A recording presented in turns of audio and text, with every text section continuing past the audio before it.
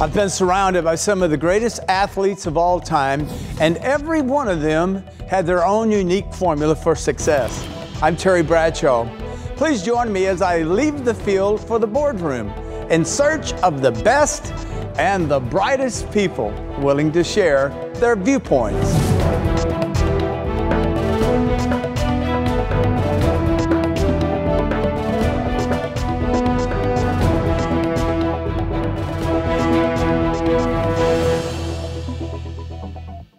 We all reach for the light switch or turn up the thermostat, but how often do we stop to think about where that power really comes from?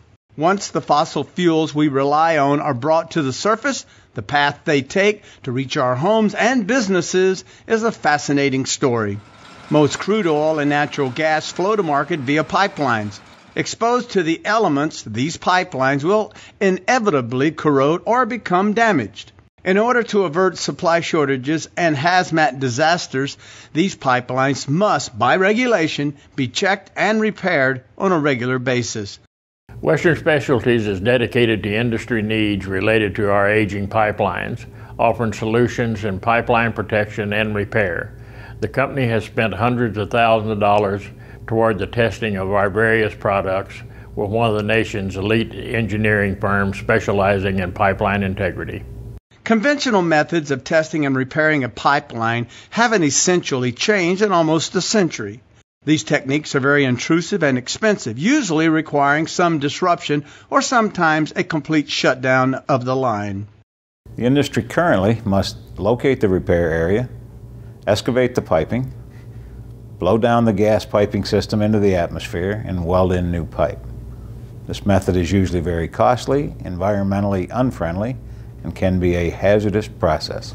Western Specialties has developed new technology for effecting repairs to storage tanks and pipelines without needing to empty them or disrupt their service. The company's composite patch and composite sleeve solutions are made of steel and composite materials proven in use by the aerospace industry.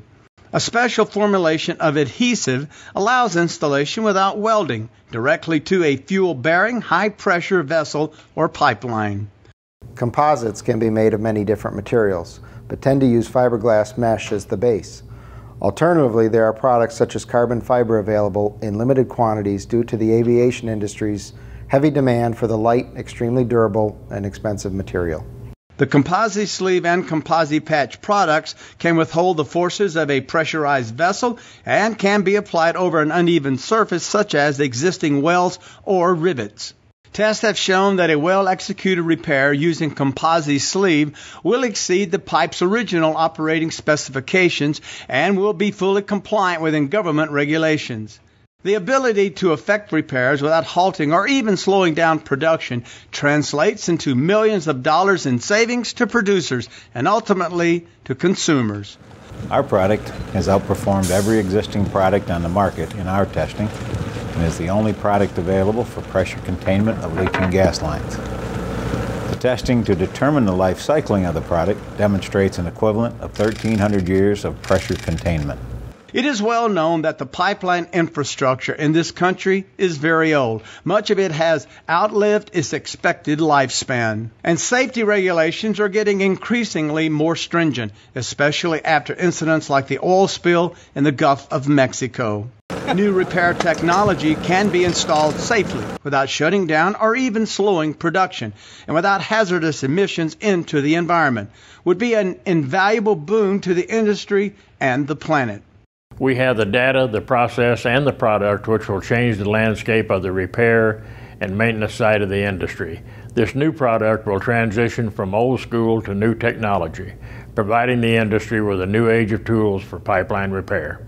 North America has plenty of oil and gas reserves, and our dependence on these fossil fuels is not going away anytime soon. It's vital that we properly maintain the existing infrastructure in a manner that is safe for people and the environment.